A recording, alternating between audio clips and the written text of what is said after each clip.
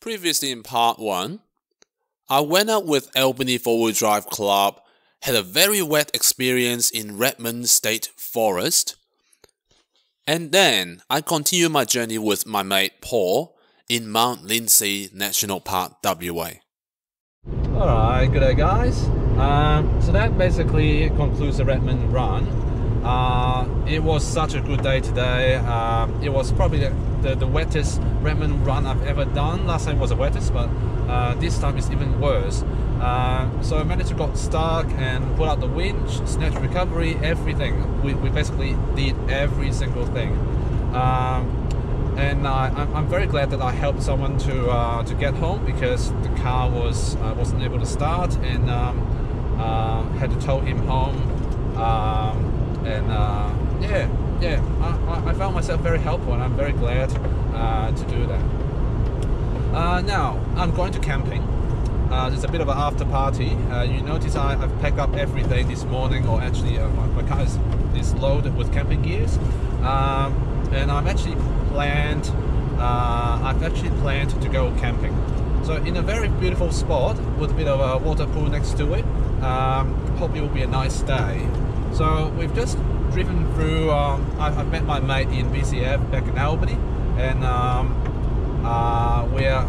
we just went past Denmark, and so when we reach there, we'll catch up with you again. I'm so glad that lights have improved since I was a kid. Mate, my high beams are shocking.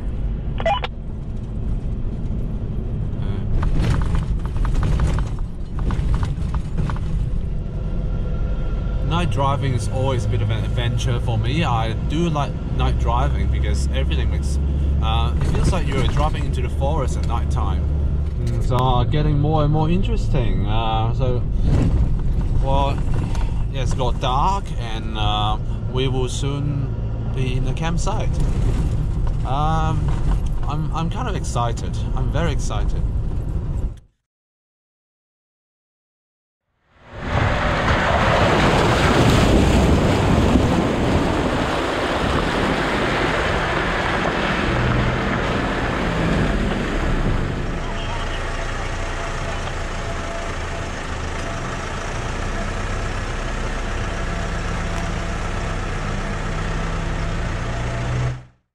Once again, we arrived at the campsite at dark.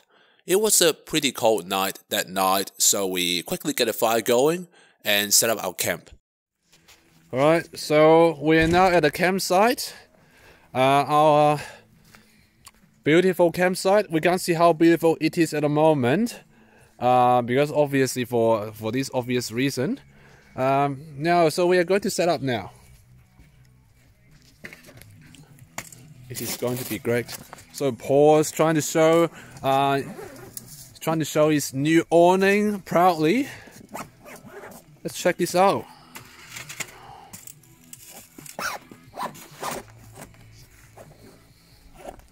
That rope helped. Yeah, absolutely.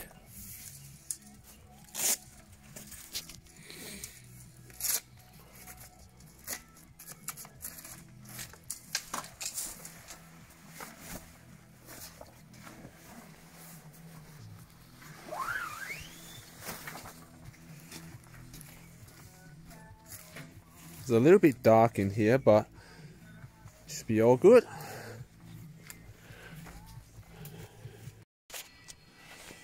Alright, so here we go.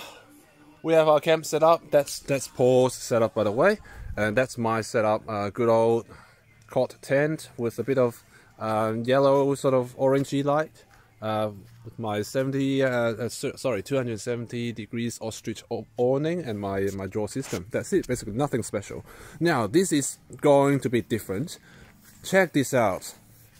Look at Paul's Mikkel's setup. That's basically a pull-out kitchen that he has worked for like half a year, and then of course with my help. Without my help, it will be a whole bloody year. The stove, pull-out table. Look at that. It's just Smecco, isn't it? And the slide in and out pantry. I'm sure we can see this in action. And all the bloody crap inside. Yeah, And this is just awesome. Look at this person. I mean, Paul is definitely someone who knows how to enjoy life and send a wife bloody going earn money, and himself just you know come out and explore the world. Yeah. Anyway, cooking session starts. Rightio. Welcome to Paul's kitchen. So tonight I'm going to cook this little dish called minced pork, tomato, and chopped whatever mushroom pasta. So it's very simple. Basically, you mix everything together. You heat up this first. So fire is on. Oh, that's a pretty strong fire. How's that? And you turn it down by going this way, don't you? Okay, that's right. Yep, that way. Fire needed. Yeah, cooking oil, mate? No. Okay, now I've got my cooking oil, extra virgin olive spray. I'm not sure if it's actually for cooking, but better than none. This has got some oil, very nicely. And all you need to do, I need some knife. Alright, we've got, this is a minced pork. Isn't it fantastic? Very simple, and all you need to do is to chop it in. With clean hands. Yes, my hands have been washed, so they're all good. It's pretty big, isn't it? I'm not sure if we can actually finish this, but So we'll call the neighbours. yeah. So this will be something that is very easy to make in a campsite, and probably you can feed quite a few big loaves from it. Now, all I need to do is to wait for it to char, and turn up the fire a little bit. You need to wait for it to what? Char. Oh, you mean brown. Yeah. Oh, okay. That's how Asians call it, mate. Is it? Yeah. Oh, okay. I've never heard it called that. Yeah. Char. Okay. Yeah. And I smell olive oil. That's really nice. And Are you sure that's olive oil and not underarm deodorant?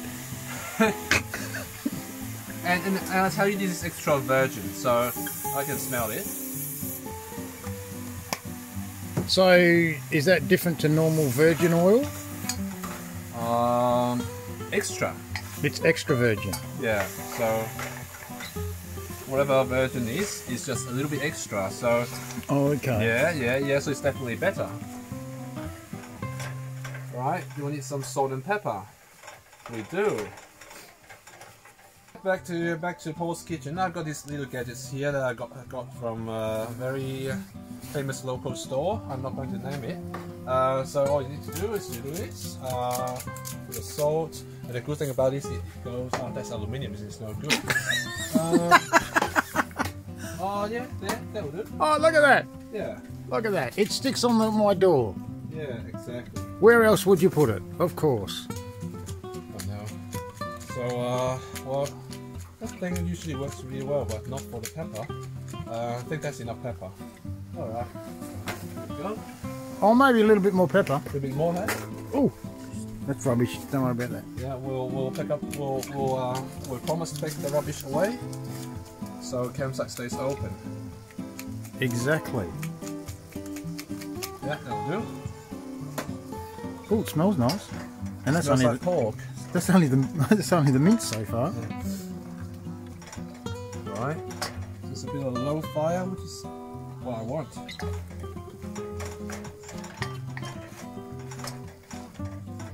Okay. Just wait for the pork to start getting a little bit cooked. Then we can add all the other ingredients. Alright, so I believe we need a little bit more salt because we haven't got other stuff. So a little bit of salt is always good, not for the health but. My head hurts. Good on ya. So yeah, behind the scene, Paul just hit his head with this new pull-out kitchen. So That wasn't a hit. That was a wallop. I've no bloody idea what it means, but It hurt. okay. So yeah, God bless. Now, so all we need to do is to add all the other stuff. So very easy, just a good old can of tomato. And tomato is actually good to stay in for a little bit longer. because at the end of it, when it gets really well cooked, it releases some sweetness. So tomato is good, and we have this mushroom, one good old can of that, with the moisture, absolutely smacko. Oh, that mushroom smells nice. The pasta sauce. Yeah, not the whole jar. Yeah, that will do. Gee, mate, that'll feed the whole army, that one. Yeah, give it a good old mix. Is your head still hurts? Yes, my head does. Yeah. So I'm glad the stove's bolted down. So this will be a really good meal and very easy as well. Good for camping. And So I always make this. are we going to boil some water for the pasta? No, we are not, We're not. because it's got water in there. We are just adding the pasta Okay, clever. directly, so you don't have to wash so many dishes. That's better. Yeah, Oh, that's cute. that's a clam. You've got to give some credits for my wife for some cute stuff. Do you reckon that's enough pasta? Oh no, put it all in. With oil? Yeah. Have we got a container to put it in if we don't need it all? Alright, so we might need a little bit more moisture. So ladies and gentlemen, I just add some moisture in. Look at how that's basically a consistency you're looking for. Oh, there's a moth in there. Anyway. Shh. Bit of protein. Ah, yeah. Alright, there we go. That's doesn't look very nice, but this is what we eat tonight. That's a really good camping meal. I used to spend a lot more on my...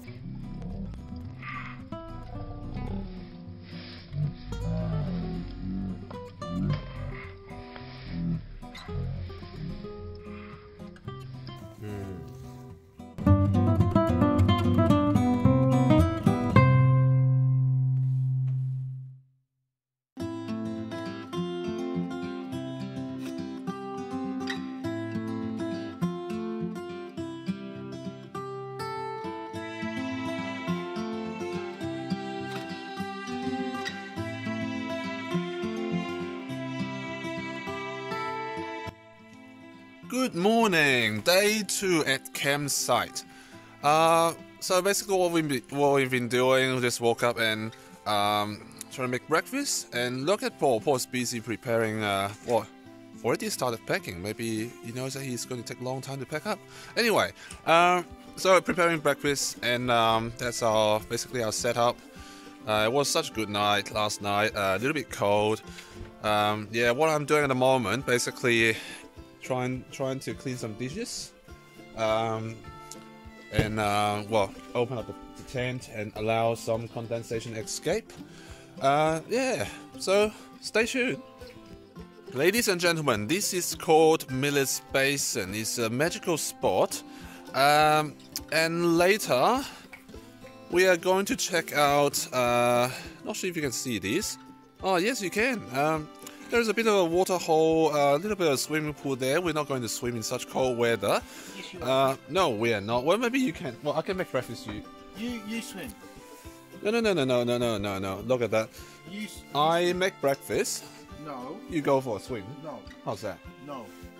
Anyway, so we're not going to go for a swim, but we'll check the swimming, the natural water pool out, and take some photos.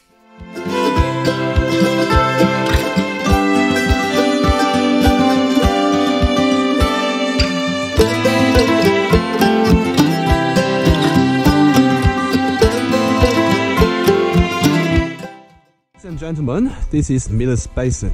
It's pretty wet in here at this time of the year, but it is a beautiful spot. It's beautiful.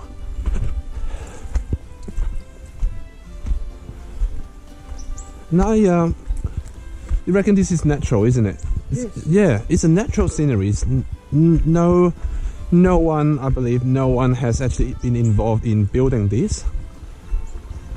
Isn't it wonderful? Oh jeez, yeah, I was going to fly the drone through that, but I don't think I will. Yeah. This is absolutely awesome.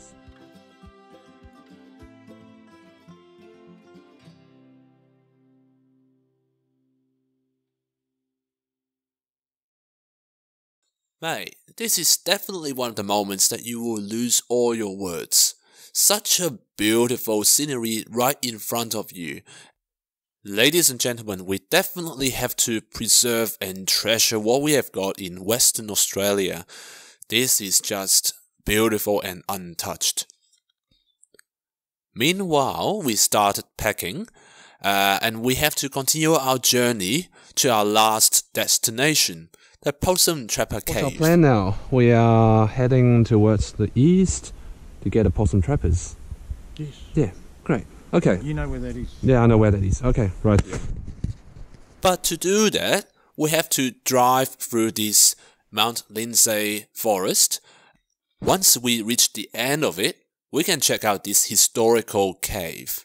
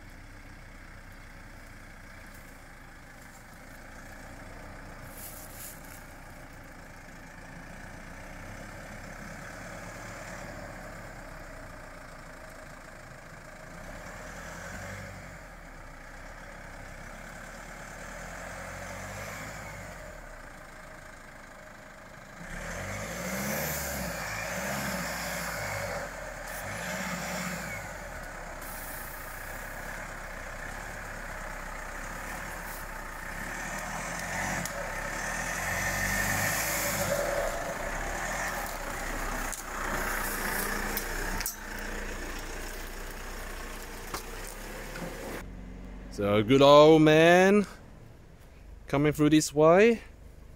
This is his turn now. After this more tiny puddle and cross this tiny little rock, the log, but it's deceivingly small.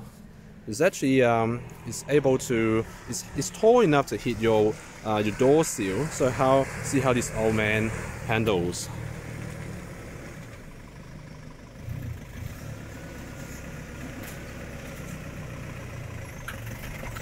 Oh, beautiful. Hit the side step, but that's alright. That's totally cool. More berries?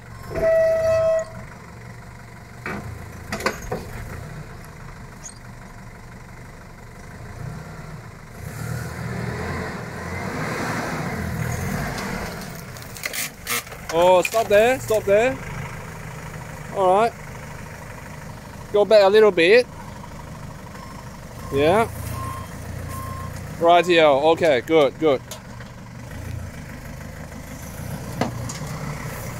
Beautiful. Now look at this suspicious looking mud hole. It looks deeper than it looks. Unfortunately, I couldn't quite film my footage. I just attempted it.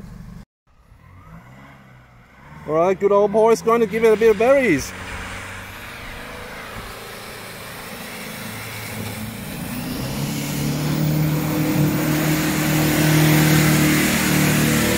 Oh, well done. There is this suspicious looking mud hole in the front. The first one shouldn't be too bad, but the second one might be a little bit deep. Let's have a look and check it out. Alright, ladies and gentlemen, before tackling these sort of obstacles, it is always good to grab a stick from the side and have a good old poke to see how deep things are. Well, the one in the front looks suspicious. Doesn't look that bad because you've got grass in the middle, but it could also mean it is a swampy obstacle. So look at this suspicious looking mud hole. Test it through it should be okay, and Paul's going to go through this one.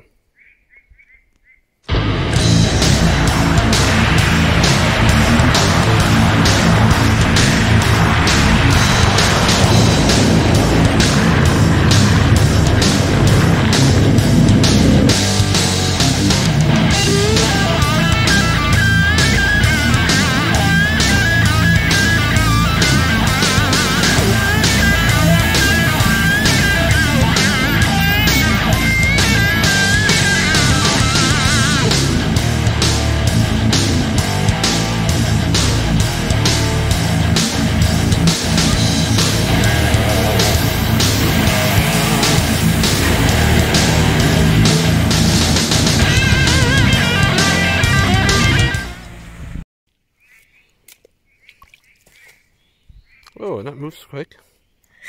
Very quick now. It's gone. Oh, interesting. I've got some ants on me. Oh, hey, swimming spider. Ladies and gentlemen, we're basically at the entry of the Possum Trapper Cave track. That's Paul, by the way. We're just having a bit of lunch, pull up a little bit because we need a bit of refreshment. It's always a good idea because you don't want to get tired when we drive a little bit too long. Stay tuned.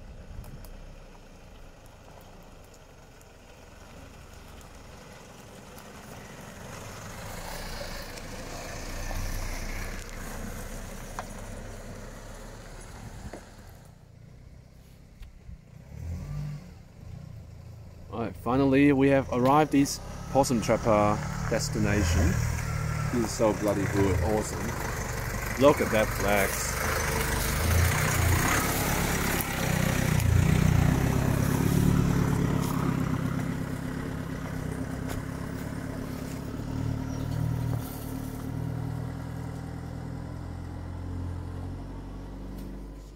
Now, ladies and gentlemen, check this out. Possum Trapper's Cave, I think is how you call it. We are actually inside a cave. Far out, this is an awesome place. And you can probably hear the echo in this cave. It's a pretty small cave, but it's pretty cool. Pretty cool. Well, can you stand up? I can. Yeah, right. Far out, this is unreal. And you can check this out. I mean, if somebody's in trouble, you can probably just come in all the way the tracks in here and just sleep overnight. Well, you could. Yeah, far out. This is so unreal. I can't believe such places still exist. I can't believe that it's so clean. It is just fantastic. Yeah, absolutely. When you guys and ladies as well, when you come to a really beautiful campsite, make sure you preserve it. And it is definitely worth it. It prevents places from closing down, and it's just unreal, spectacular, sensational. What do you say? It's just Wow. And the view. Look at the view. Yeah. Oh, it's so beautiful. It is. Yeah. Although it actually required a bit of a hike. You need some physical strength or dexterity to get up here. Otherwise, well, you're taking a bit of risk falling down the hill. It's actually quite treacherous and dangerous. But if you can make it, it's all worth it. You just have to be careful. Yeah, absolutely. And not try.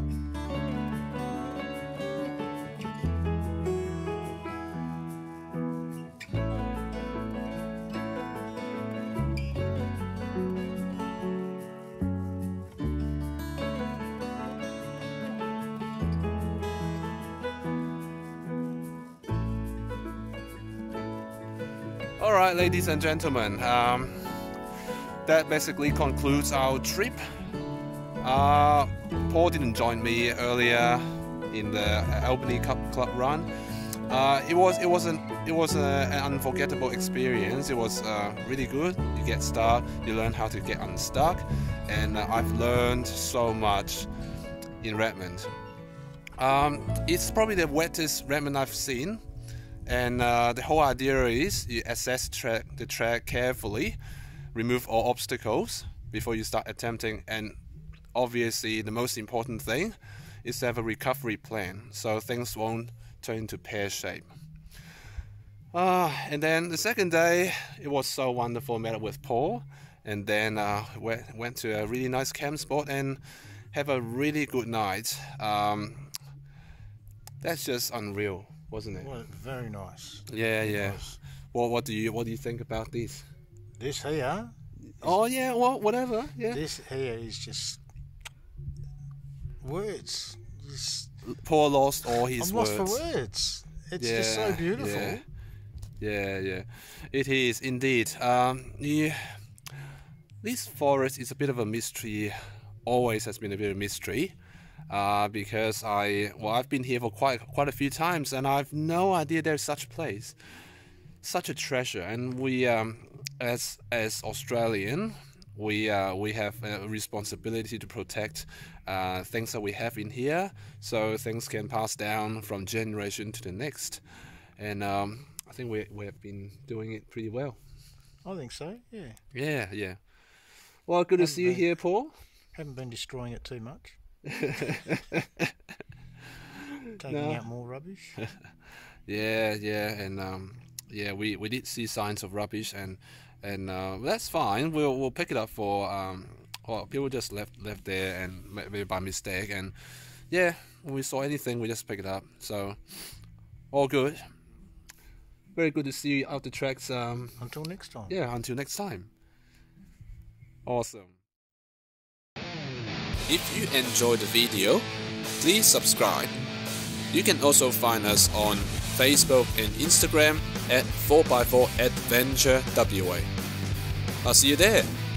If you have any suggestion to the video, please comment down below.